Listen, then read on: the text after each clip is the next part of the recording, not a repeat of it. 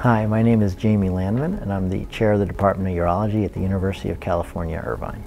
My area of focus is largely in kidney disease, with a particular focus in kidney cancer and the minimally invasive management of that disease, as well as kidney stones, again with the minimally invasive focus, and pretty much anything that has to do with kidney surgery, so kidney blockage or kidney transplant. One of the major focuses of my practice is kidney stone disease and has been for 3 decades. Kidney stones are a massive problem around the country, with now almost 10% of the American population having kidney stones at some point in their life.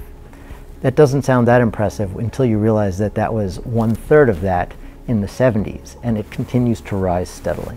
So what does that mean?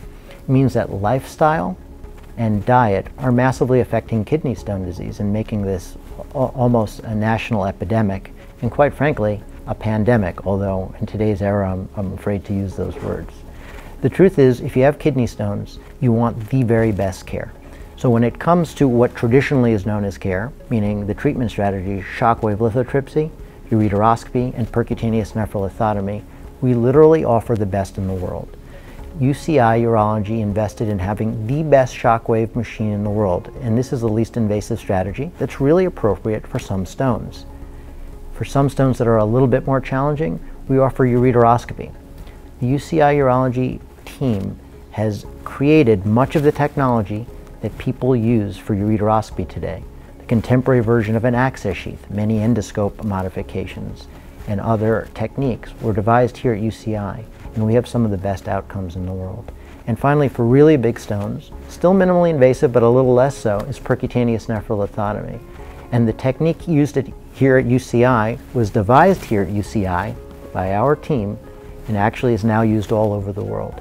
So the combination of world-class surgical experience for those patients who need surgery, really smart active surveillance for smaller stones that can be watched, but most important, and the part that's often ignored, is the prevention. So we really focus on doing metabolic evaluations, making sure we understand why your body made those stones. And everybody's a little different, and every stone's a little different. And once we understand that, we work with the patient to craft a strategy that helps minimize future stone events. And that seems like a no-brainer, but it's not routinely done around the country and around the world. And that is a major focus here at UCI.